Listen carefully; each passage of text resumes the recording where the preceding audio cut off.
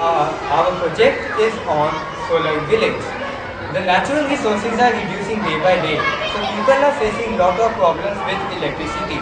Our project is there to find out the solution to get more electricity. Now he will tell you the advantages of the solar energy. Advantages of solar energy are it is very cheap, it is free of cost and it is very natural. What is solar energy?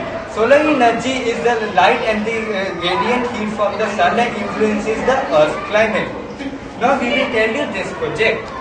These are solar panels, these are two transformers, this is residential area, these are LEDs and this is street lights. When the sun rays fall on these solar panels, they go through these wires to the LEDs, where the LEDs will glow.